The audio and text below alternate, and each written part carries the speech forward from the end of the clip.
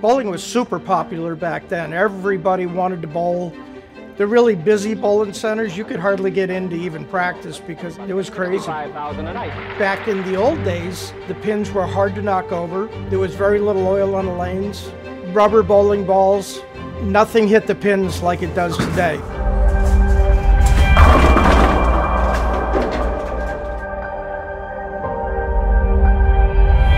Yeah, it's not easy. I mean, travel, hotel expenses is insane. You know, if you don't finish in the top 5, 10 places, are you going to make money that week? You got to sell yourself. You got to get your own sponsors to put on your jerseys.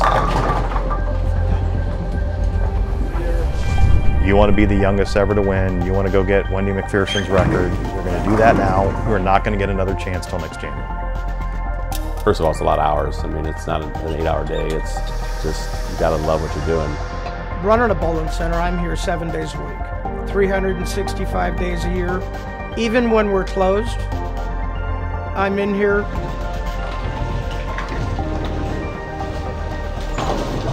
When it comes to youth bowling, what people aren't realizing is how much opportunity there are in most states. There was a study a few years ago. Bowling had like 40% of its scholarships were unused, just from a lack of bowlers. There are great pro shop technicians, but the majority of us, the reality of it is that we're untrained.